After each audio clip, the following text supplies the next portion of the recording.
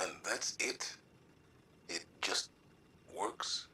It's not a scam, if that's what you're asking.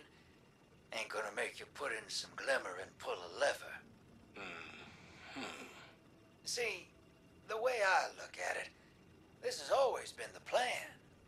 Playing the game, Gambit, the machine, the Nine taking the long view.